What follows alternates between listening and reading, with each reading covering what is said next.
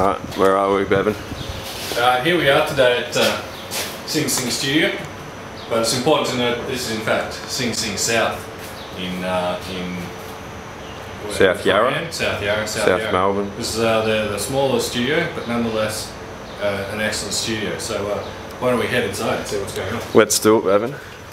Anyway, we may as well start with a tour of the recording studio itself. So let's head in here. Here's Davin, the main man. And the first thing you'll notice if you look around is that this is a good looking setup. That's primarily because we're involved. So, and we're good looking. and we're good looking, this is correct. So first of all we'll move over here to the most important part of the setup. Over here, right? Over here. This is really the control hub of the entire setup. Forget about that, forget about the has he got enough mics? I don't think so. But here we have obviously my glockenspiel with 3 microphones. This here controls the temperature of the sun. I don't use it terribly much, but nonetheless. What heat are we on at the moment? Right now we're on PVC 021 heat, which is warm. It's warm, I'll give you that. I wouldn't want to turn it up too much more than that. Okay, if we come over here, you'll notice the absence of Brett Cusack, but this is where he would normally sit. Do you want me to talk everyone through? And this is his rig, which, from what I can tell, actually affects the distance between the centre of the universe and the known boundary. I'm not entirely sure how it works, but I think here he is to give you a quick tour. That's easier. All you got to do is just turn this one here. Unfortunately, I couldn't bring it today. And the universe, as you know it, is expanding and shrinking right now. You'd have to be careful with such a powerful unit, wouldn't you, Chewie? Oh, I just have some fun, you know. Just got to enjoy yourself. You just love messing with people. It's not that big. Messing with the universe. Brett Cusack. Anyway, messing with the universe. This is an interesting little setup that we've arranged. You'll see we have a grand piano here. Baby grand, but grand nonetheless.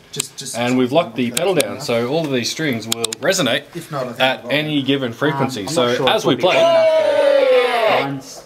Wow, that's very cool. It's quite incredible actually. So as we play, you should get extra resonance, like a small reverb unit.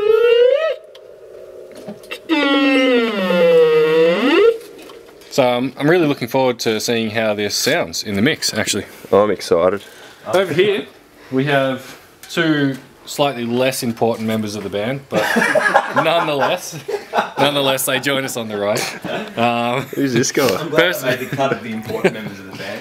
Firstly, we have Adrian Alamick, and he's playing what appears to be an oversized guitar, but maybe he can tell you more about that. Adrian?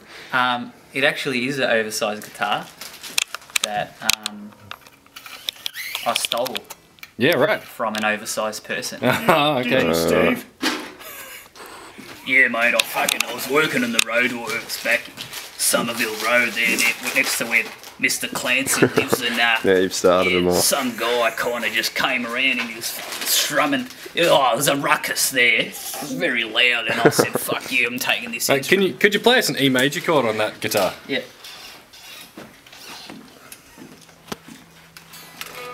There you go. Oh, that's lovely. That's lovely. It's not the E major I was expecting, but Sarkarts are. Thank you. Alright, where are we up to? Finally, no, not finally, but second. What's the word for before the final? Penultimate. The penultimate. Here we go. A penultimate member of the band is Mr. Peter Clancy, otherwise known as Steve Smith. Say hi, Steve. Hey guys, how are you going? As you can see, he's forgot to restring his guitar last night, so unfortunately he's doing it right now as we speak. Well, you know, one of the things that I've learned about music and about jazz in particular, that you really need to make sure that you're prepared for all situations, you know. Like, I've got this guitar here that I bought in a pawn shop, and I'm not talking about Club X either, you know. Found it for 60 bucks. But this one here is my backup guitar, so, you know, if I need any spare guitar, say I'd break a string or need a different sound, you know, I'd really like to go for, you know, another guitar. Fair enough. Oh, I can do this lighter, Dad. What else we got? Anyway, finally, we have possibly the hub of our band. I know I said that this was the hub, but possibly the hub. And what I'm going to do for this is I'm going to take the camera, actually let the man himself explain to you exactly what's going on. So, ladies and gentlemen, here we have Jared Brentnell. Hi, thanks, Davin. What about this one? Thanks for the kind words. Hey, Dad, do you want me to do this later if we want to get started? Alright. Just to keep it quick and simple. Kick. We've got this African shaker made out of seed pods. It's awfully shaky. Yeah. And a bit of guitar.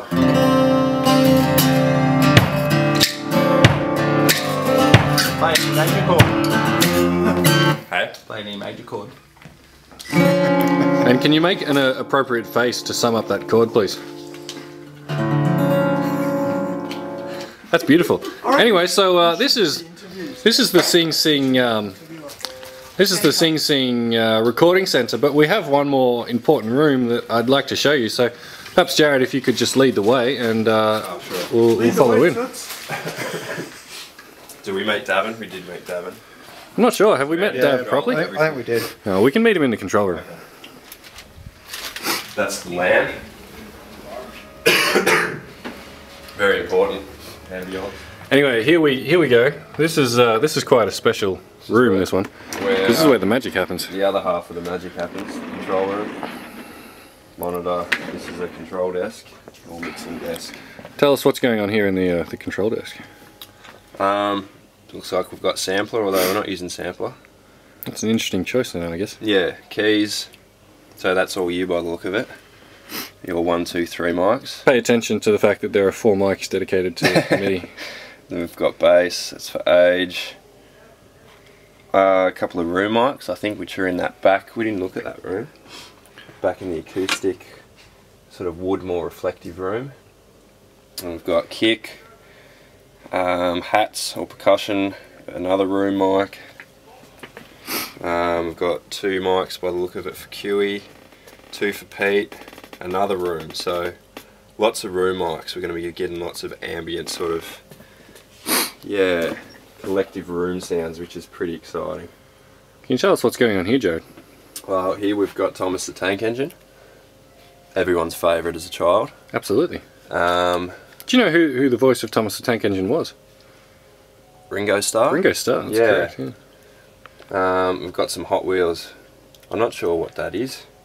Let's have a look, hang on. If anyone can identify that car, then please let us know. Send it into Jarek.com. Well, don't send it there because it will go nowhere. Duffman. Oh, Duffman bobblehead. Fantastic. Duffman. We've got Buzz. Some more Hot Wheels. And another tank. Who's that? I'm not actually familiar with the purple tank engine. I couldn't tell you the name of it. Charlie. Charlie. Charlie, okay. the tank engine. Fantastic. So that's the control room, but there is one final piece, and arguably the most important piece of technology in the entire recording process today. I can only assume you're talking about the reel-to-reel. I am, in fact, talking about the reel-to-reel. Very exciting. We're recording the tape on this occasion, so this is it. This is our tape recorder.